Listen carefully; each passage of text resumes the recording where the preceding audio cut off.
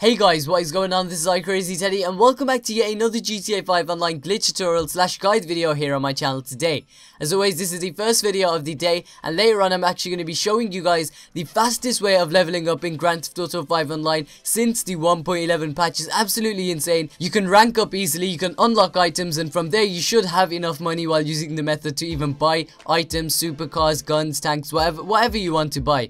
With that said, hopefully we can get 3,000 likes on this video before my next one, and if we could do that, it'd be really highly appreciated, and I'd do my best to get it out as soon as possible. With that said, subscribe if you are new, drop a like, and let's begin.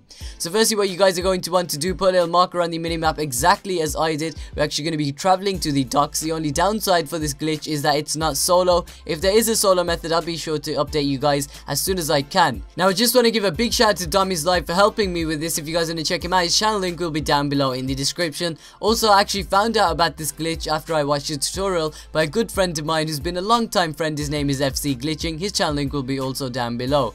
So what you guys are going to want to do is basically come here and park your car exactly as I did, in this exact same position. So half of the car is hanging over this little wall over here and half of it is not. Once you guys have done that, make sure it's exactly like that and you have enough room that you can actually jump onto the car itself. Go ahead and jump into any of these helicopters which are nearby. It's best to use this glitch with a personal vehicle, which will ensure that the vehicle itself does not despawn. So as you guys can see, you need a friend for this. Me and Tommy's Live just jumped into here. I just sped it up a bit here. What you're going to want to do is just fly up and then fly back down. Don't go too far away, but as soon as you guys get back, you should notice, and if you did it correctly, half of the car is basically coming out from one side and half of it is sticking out the other side of the gate itself, and the gate has refixed.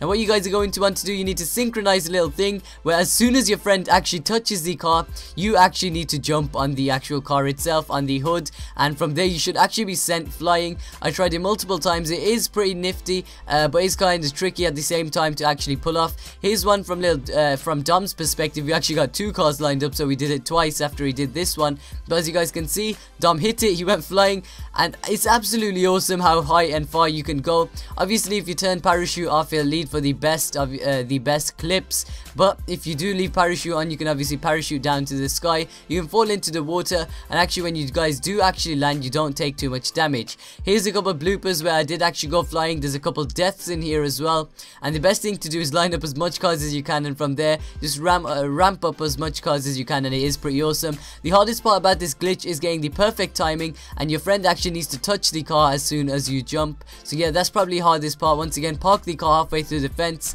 run to your nearest helicopter, which should be at the helipad, which is pretty cool, or you can obviously call up a custom helicopter if you want.